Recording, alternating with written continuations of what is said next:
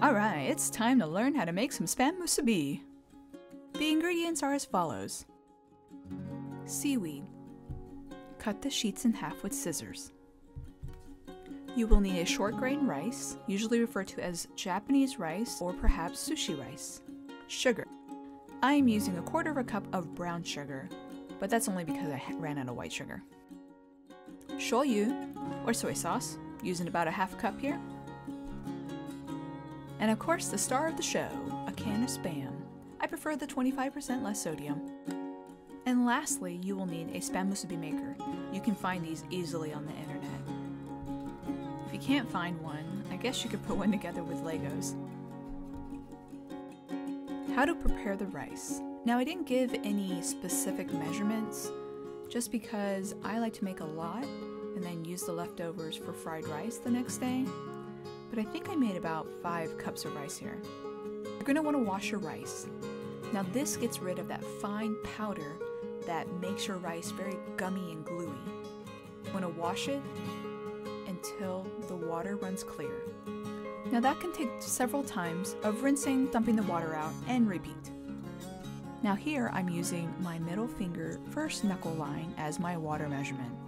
Now this is going to be a fail-safe way of making sure that your rice comes out perfectly every time. So the way I make rice in a pot is by bringing it up to a boil, and then I'll stir it once, cover it, and bring it all the way down to a low, medium-low setting for about 20 minutes. Then I let it sit off heat for about 10 minutes before I take the cover off and stir the rice. Make sure to stir the rice. So when you open up a can of SPAM, you want to pull that tab, peel off the top of the can, and then flip it over. Squeeze the sides together and shake it out. I like to cut my slices about 1/4 to 3/8 of an inch.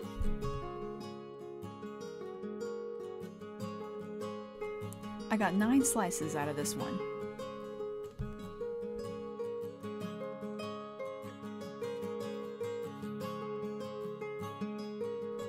Turn that fire on to about medium heat. Throw in your soy sauce and then your sugar.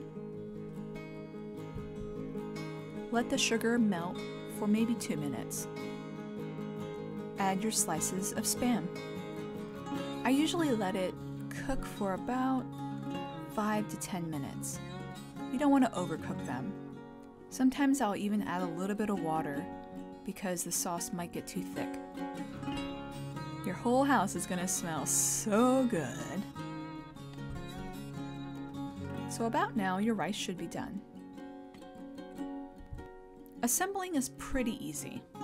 Place your half sheet of seaweed down, grab your SPAM MUSUBI maker, which has been sitting in a bowl of water, keep it wet, put that in the center of your sheet, fill the mold with rice, take the top of the mold, squish it down as you're sliding the sidewalls up. There you have your perfect square. Grab your SPAM, throw it on the top, and then wrap that baby up around with seaweed.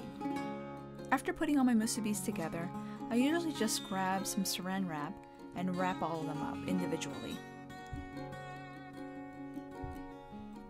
These are such a great snack to bring when you go fishing, go to the beach, go on a hike, or even just for lunch. I hope you guys try it. Let me know what you think in the comments. And we'll see you next time.